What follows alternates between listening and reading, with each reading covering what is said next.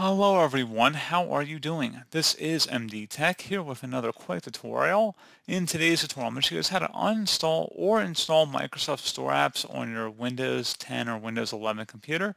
So this should hopefully be a pretty straightforward process here, guys. And without further ado, let's go ahead and jump right into it. So let's say you want to install a Microsoft Store app.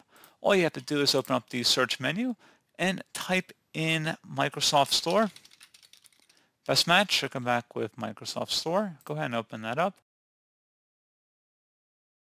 Give it a moment here. And then at this point, you go ahead and search the store for any particular application. I'm going to select one that's recommended today. So I'm just going to select the iTunes app, for example. I'm going to select the Get button.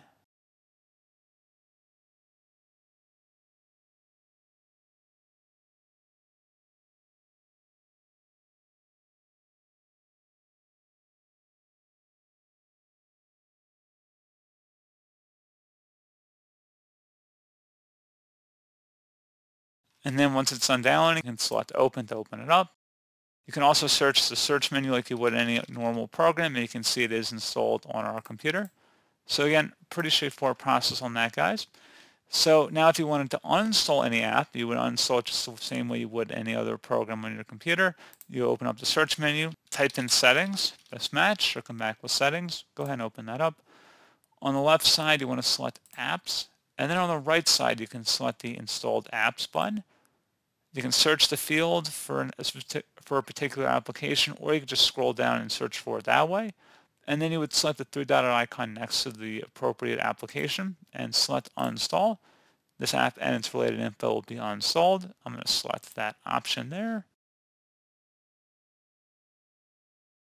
And then once it's removed from the list, you should restart your computer.